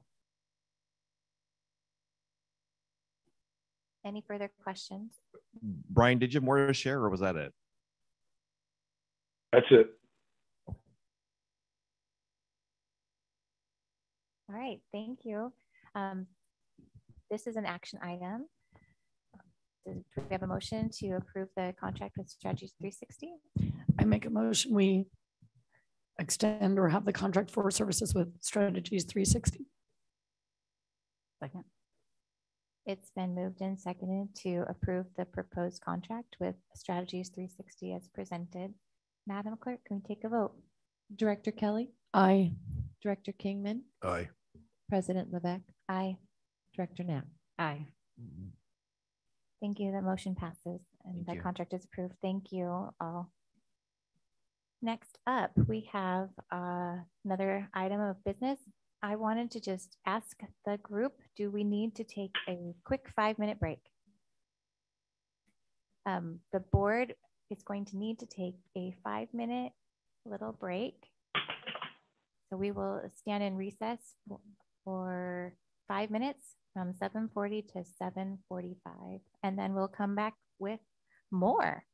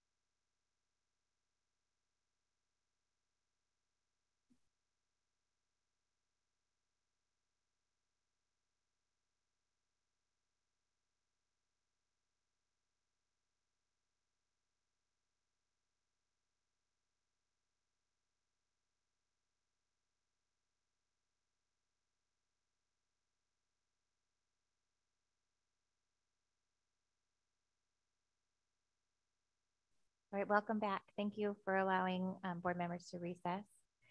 Next up, we're going to have an action item that is school board director redistricting.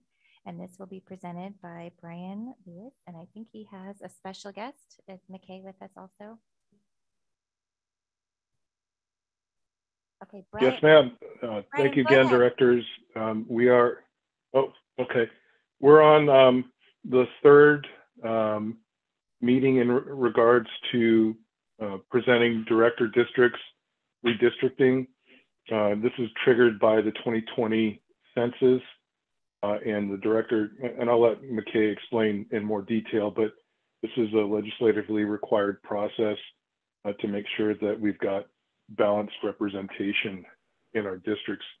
At the first two meetings where we presented and we provided you with draft maps, tonight we've got a presentation from McKay covering the final draft maps and then a proposed resolution following in the next agenda item to adopt one map in particular.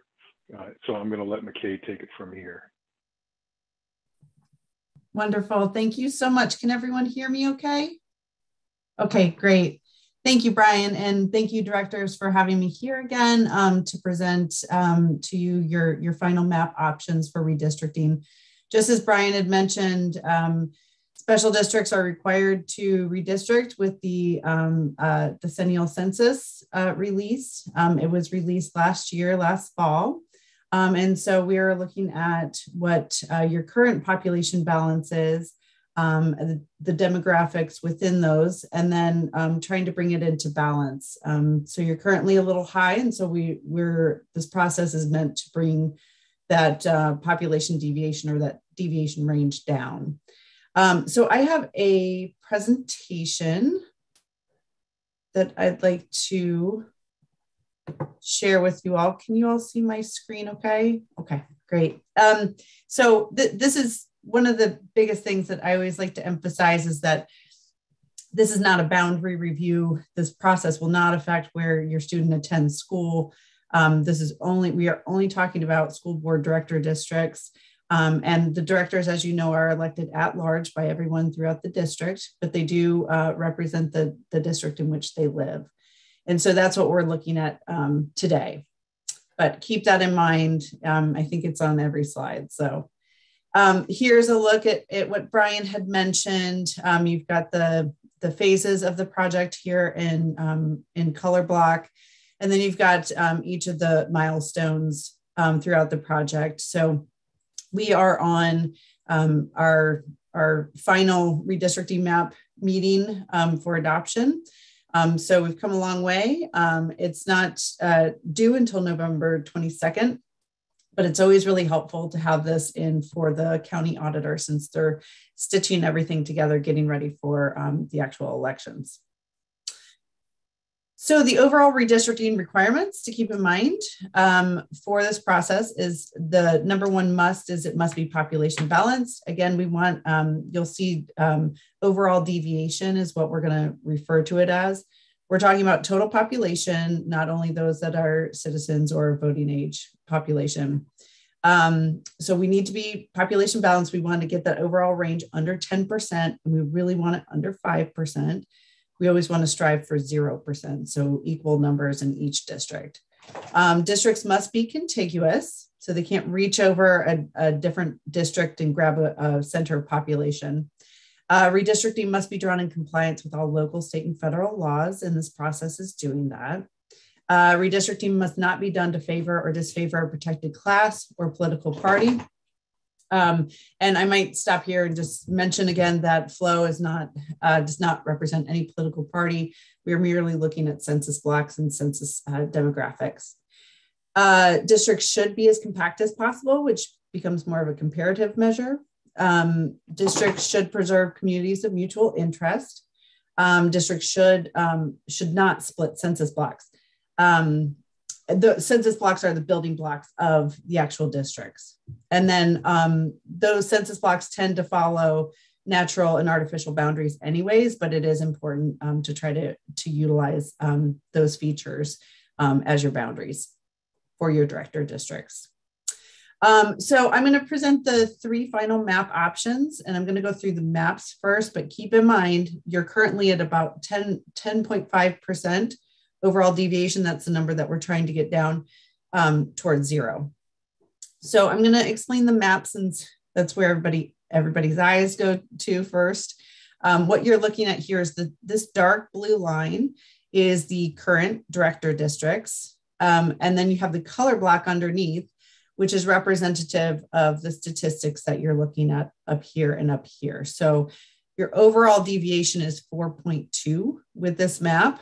And the changes within, so if you can see this area here was within District 4. In this final map option 1, this area has now turned yellow, so that population goes to District 2 in this map. There's a very small census block here that actually moves from 3 to 2. That is, it's a population center that doesn't have any population there, but it keeps tribal lands together into one district. You'll also note that we also have Arlington in the dotted black line here, so you can see where it extends. And then one more thing to mention is that the color block is representing the census blocks. And since we can't split the census blocks and they change every 10 years, the geometries do. So areas like this, the center of this is one large census block, and the center falls within District 1. So that population of that block counts in District 1. So you'll see kind of some inconsistencies throughout.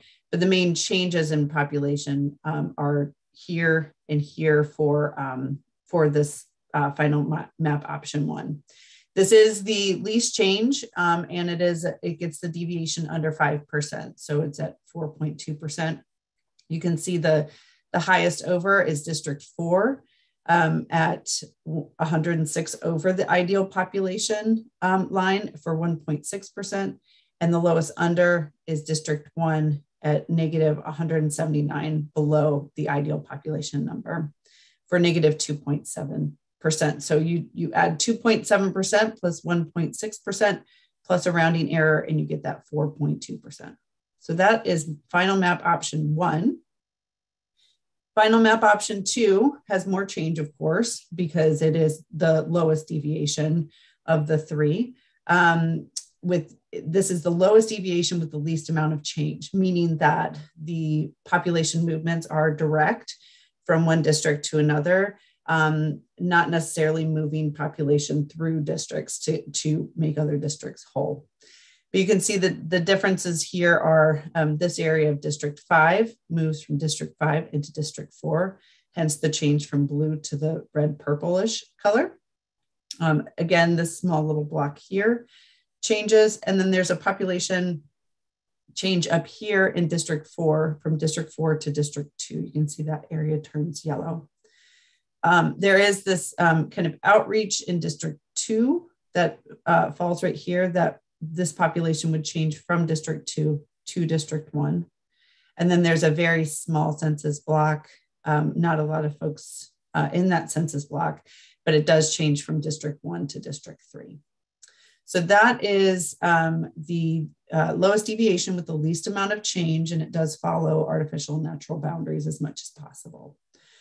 In this one, you have pretty much all trending towards 0, but your lowest under is 12 under in District 3 for 0.2%, and your highest over is District 5 with 11 over the ideal population line for 0.2%. You add the 0.2 plus the 0.2 plus that rounding error, and you get that 0.3%. And then final option 3 has a slightly different take. It is there's a lot of change in this map, but it was the considerations were compactness in this case. So trying to get 2 over this kind of reach over, trying to get it more compact, also causing 4 to take on more population from District 1 here. District 1 takes on population from 2 here. You've got District 2 taking on a bunch of population from District 4. same thing here, taking on population from District 3, and a small movement there with District 5's population moving into District 4. There's also these blocks out here, not highly populated, but they are populated, moving from District 1 into District 3, hence the change from the green to the purple or the blue. This overall deviation is 2.3%. That is coming from District 4, which is still over by 78 people for 1.2%. And the lowest under is District 1, negative 73 under that ideal population line for 1.1%, negative 1.1%. You add the 1.1 plus the 1.2 and you get that 2.3%. So those are the final 3 options. And I will hand it back over to you all for discussion. What we heard, I will mention that what we heard in discussions in the last meeting is that this final option 2 was being leaned towards, but we wanted to give all 3 map options for you all to discuss.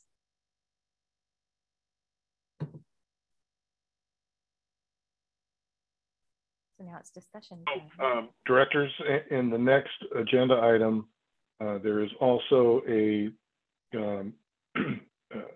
draft resolution or a resolution ready for your consideration that adopts map option 2 as the new director districts. During your last meeting, while you did not take formal action, you expressed a general sense that this map option 2 was the preferred map with some changes that McKay had made after the first draft because of the overall deviation rate being at 0.3%. Okay, so if I understand this correctly, Brian, we discuss it and then we decide on which one of the 3 maps we like the best with an action item. And then the next step would be to adopt that resolution. Even if we go a different direction. That's correct. We'd have to change, right? And if the preferred map option is not 2, we can bring back another resolution at a later date. These resolutions are complex because of the legal descriptions that are associated with them. So it'll take some time to get it prepared to bring back. But we do have time to do this. Thank you, Brian. I just wanted to make sure I understood it correctly. Since this is something that affects our school district in a long-term way for 10 years, I would really like all of our school board members and even our student advisor to weigh in and share their thoughts. So Director Kelly, do you mind? My thought would be similar to what I shared the last time, is I prefer the option 2 because I think it seems to be the least disruptive, if that's an okay term to use. And it has the smallest deviation. So I vote for number 2. That's what I'm leaning towards. Thank you. Director Kingman, do you have any thoughts about redistricting? Yeah, I agree with Director Sherry on all accounts. Map 2 is my option. Director Knapp, do you have any thoughts? I just have a question. I heard McKay mention the tribal lands for map option 1, and I was wondering how those were affected in 2 and 3. That's a great question, and I'm sorry I did not address those. There's a small census block here that's part of tribal lands, and districts 2 and 3 were kind of cutting right through there. And so in all options in the last, in the draft map hearing, we changed that so that those tribal lands are together in District 2. So in all 3 maps, they are together.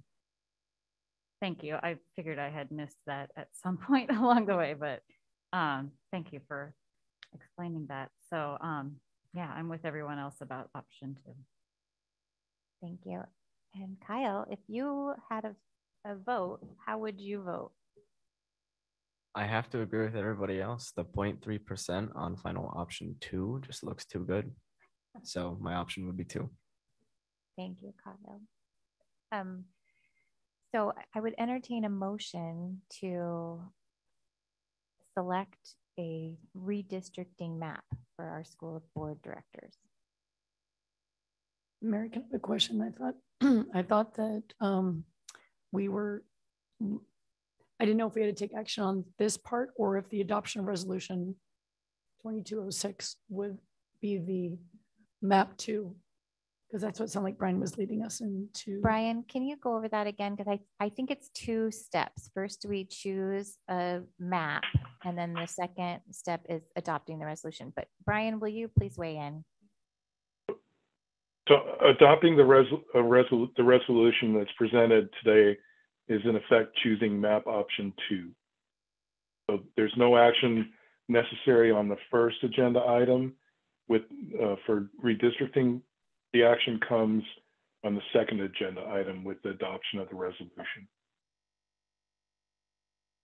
So we don't need to vote on it. We just need to vote on the next one where we adopt the resolution. Is that correct?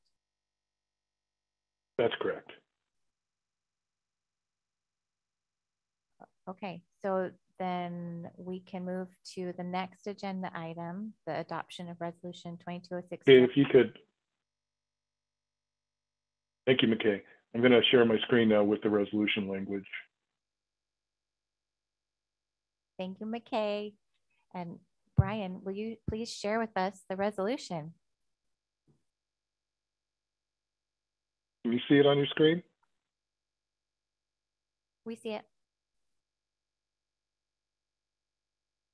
Here's the resolution. There's quite a bit of language that constitutes the legal description for the boundaries in District 1, District 2, 3, 4, 5.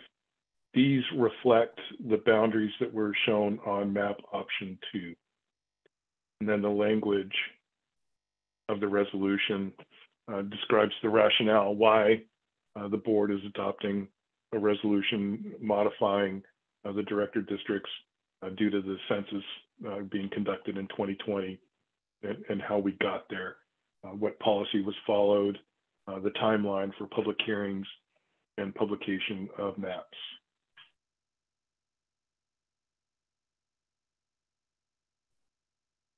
So does anybody have any questions about the resolution 2206, the director district redistricting? Say that 10 times fast.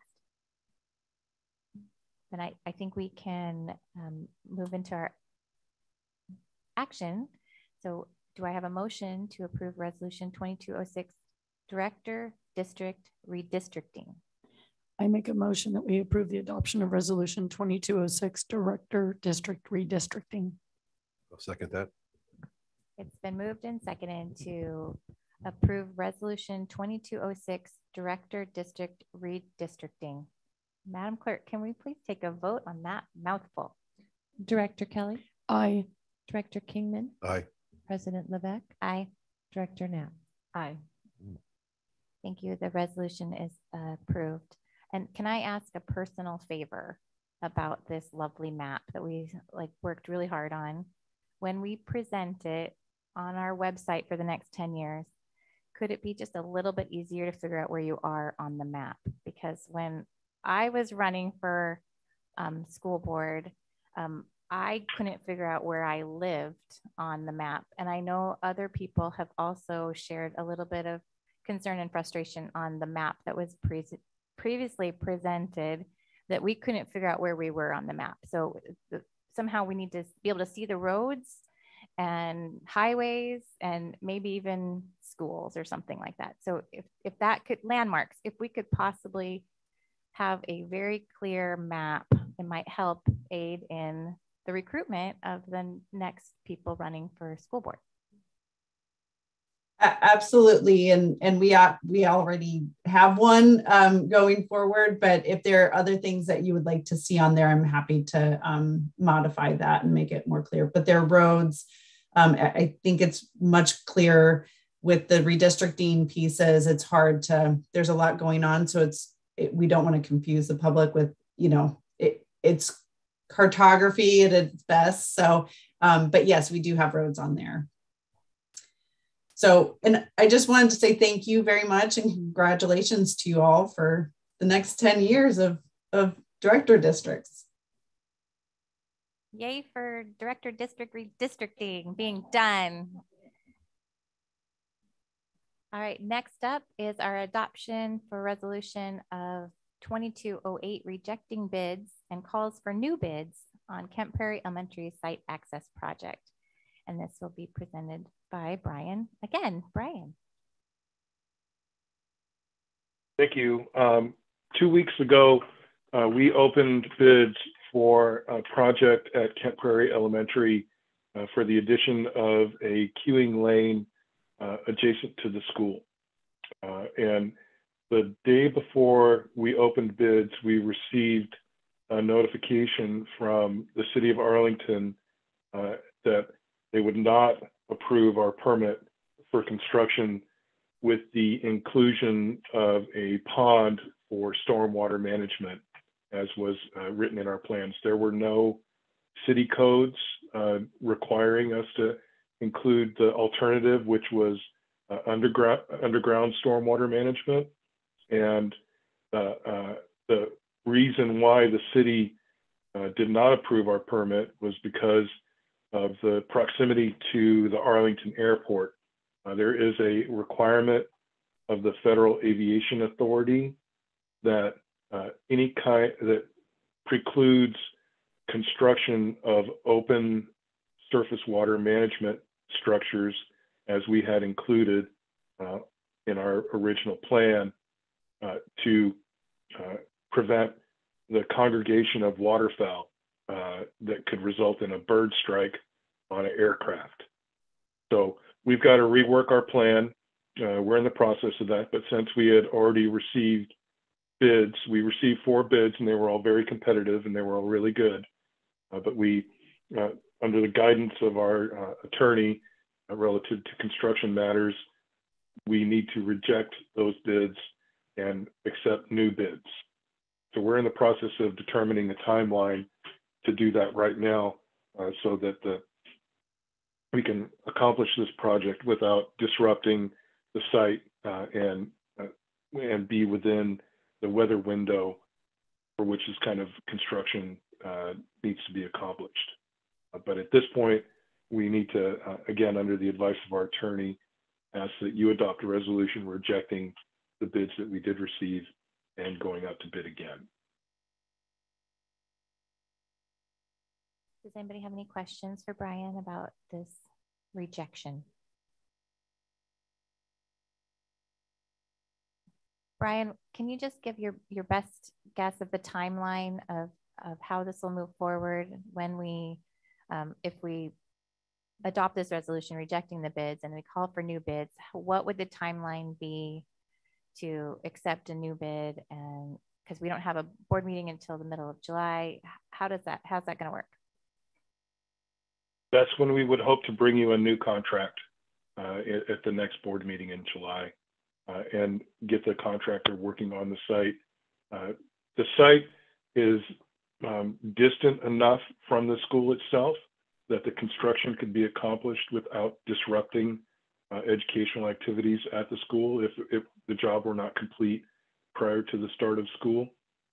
It's really the weather is, the primary consideration, of course, is, excuse me.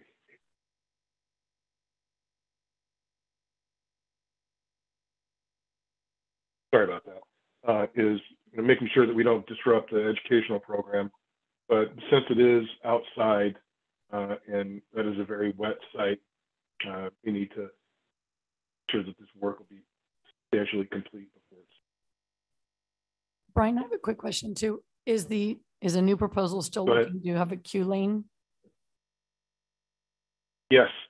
The only difference will be that instead of having a pond to collect stormwater, we'll have to have an underground concrete structure to collect stormwater before it enters the stormwater management system. That sounds like just a modification, basically. Sounds good. Thank you. Yeah, it's substantial enough to merit going back to bid, though, so that we make sure that the cost is appropriately considered in the proposed contract.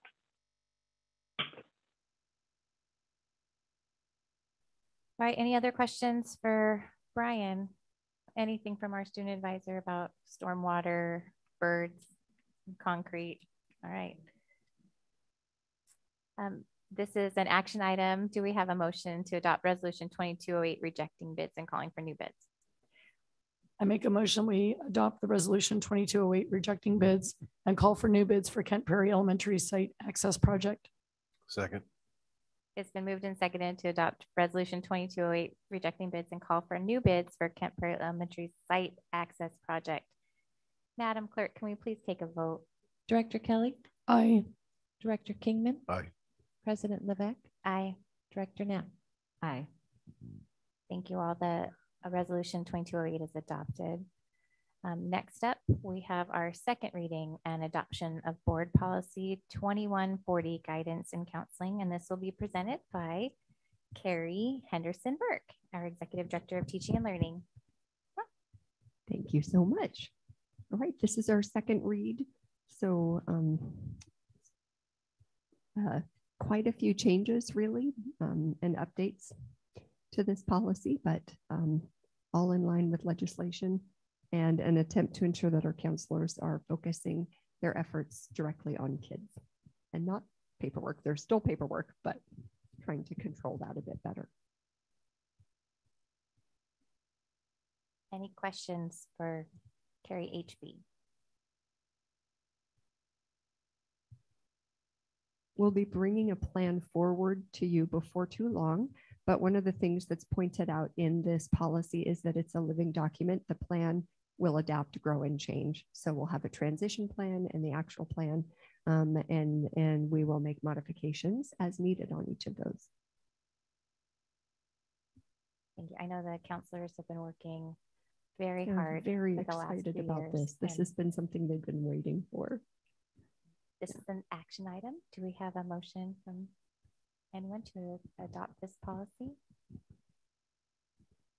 Make a motion, we approve the board policy 2140, guidance and counseling. I second. It's been moved and seconded to adopt board policy 2140, guidance and counseling. Madam Clerk, can we take a vote? Director Kelly? Aye. Director Kingman? Aye.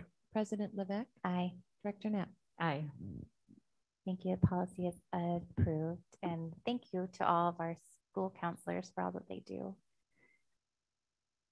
Next up, we have our informational items. We'll start with our superintendent report. Dr. Sweeting. Just wanted to say again how excited I am for the new students to join us, the 9 students representatives. And I'm also excited for all the events this week, the retirement today, and then tomorrow, Weston's graduation, and then the 8th grade celebrations on Wednesday, and then Arlington High School graduation. So just lots of good things happening. I also have for each of the board members, it's a special fob that you'll put on your keychain, and they are identified specifically, yes, specifically for you to this building, not to every building in the district, but to this building, so that when this building is, you know, locked, you can come on in. And yes, you can. You can just come right in the door. So they're keyed, their code to you. So if this is like you, Mary Levesque, that's you. It won't, you know. So that, and the reason why these are coded is that if you were to lose it, then we could decode it or anything like that. So. Well, that's an exciting thing. Sorry, Kyle. Next up, we'll have our legislative update. Director Kelly, do you have anything to share with us? I do not have anything to share at this moment, but thank you for asking, Mary. Thank you. There will be much more, I'm sure, in the fall. Can we hear from our student advisor? Absolutely. I have a lot of talking points today. However, I will try to make it as short as I can. First off, I would just like to thank everybody, all 9 students who will be joining us for the new advisor, the new ACE committee members, and the equity team members. I'd just like to say thank you for your time, for applying, and congratulations. And we'd love to have you here and see what you contribute. Moving on from that, Congratulations to all 34 of our retirees. It's been great having all of you. I got to have at least a couple of the teachers, and I know a lot of them, and they're all amazing people. Also, just a final goodbye to Mr. Fish. It's been amazing to have him here at the high school, and I know he left already, but just thank you to him as well. Welcome to the new staff members as well. A lot of welcomes and goodbyes today. Also, we have the Weston and AHS graduations, and I'm lucky enough to be able to participate in both of those and just sit with the board, and I'm looking forward to that, especially because my brother is one of the people graduating. I'm a bit more excited to be on the podium with him than he is. So, but with that, I think that is everything I have. So thank you very much. Thank you, Kyle. Do any other board members want to share any comments?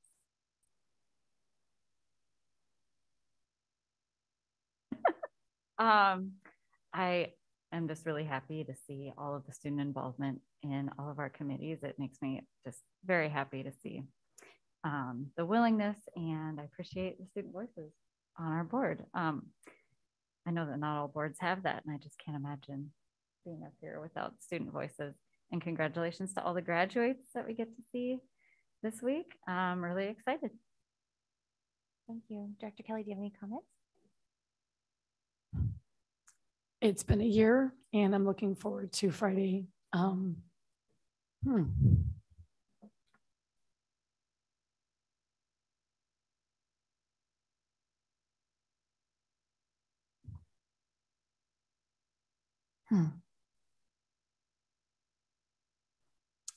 glad I'm in person. Thank you, Director Kelly. Director Kingman, would you like to share any comments? Yeah, I'm just really looking forward to the 2 high school graduations ceremonies this week, and I'll see you there. Thank you. I am very excited about wrapping up this school year with a pretty bow and celebrating all the good things that we've been able to accomplish this year. I want to remind the board to do their self-assessment. I'm not sure if we've sent a link or anything recently, or we will, but sometime by the end of June, we're supposed to do some kind of board self-assessment from WASDA. It went out and I ignored it. Okay. Maybe we need a reminder a couple times, maybe like every day. I don't know. But just wanted to remind everybody to do that, and myself included. And to wrap up this board meeting and this school year, I wanted to share a little poem I wrote just for fun. 21-22 was quite a school year, back in person with challenges and cheer. September began with our meetings on Zoom, then moving back to the BPAC and boardroom. Erica and Mike joined in December as we said our farewell to past board members. We grappled with masks and in-person meetings. We looked at metrics of health and evaluating seatings. We focused on student learning and the metrics concerning. We studied, connected, and built our new team. We learned much as we met on a live stream. We welcomed and embraced challenges galore. This year was most definitely not a bore. With community collaboration and communication a go, we see change as a constant, even if slow. It's been quite a year, and thank you all for being here. And with that, do I have a motion to adjourn the meeting? I make a motion. Wait, I forgot. This is the best part. We get to announce when our next meeting is, and it is not for a very long time. It is on Monday, July 11th at 6:00 p.m. right here in the boardroom.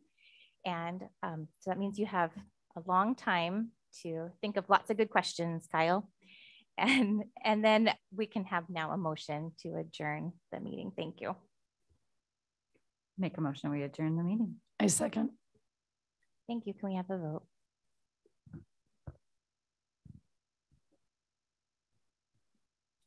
Director Kelly? Aye. Director Kingman? Aye. President Levesque? Aye. Director Knapp? Aye. Thank you. This meeting is adjourned. We'll see you all on July 11th.